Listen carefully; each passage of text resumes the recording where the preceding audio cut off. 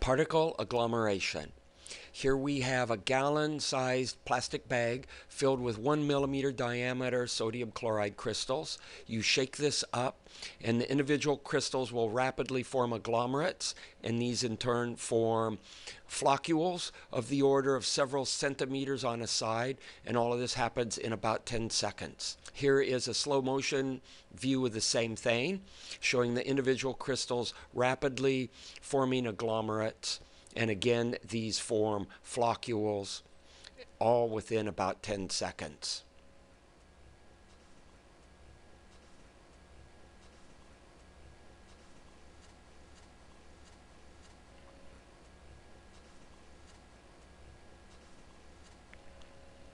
Here we see a 2 to 3 centimeter sized agglomerate that is impacting the wall at about 1 centimeter per second, demonstrating a rather strong cohesiveness to hold together.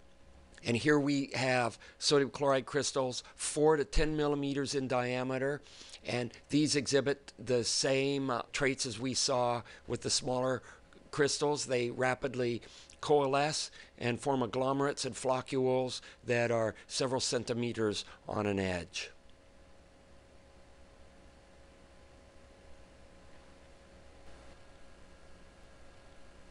This is a bag of Russian tea. And mind you, it's not a tea bag, but a bag with a tea bag inside. And there's a generous dose of sugar, about 1 millimeter diameter crystal size.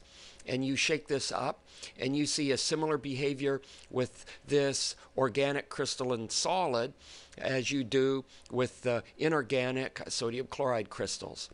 They rapidly form agglomerates, and these agglomerates come together and form floccules. Here is a close-up showing the role of electrostatic forces in shaping these agglomerates, and they move around.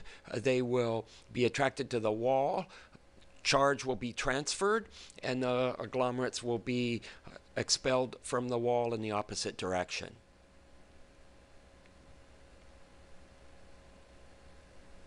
Seeing these crystals move around reminded me of some kind of microorganism, perhaps the sea monkeys I used to have as a kid that you'd order from the back of a comic book. When you tap the side of the bag, you disturb the electrostatic forces and you form a spot where the sugar crystals are attracted.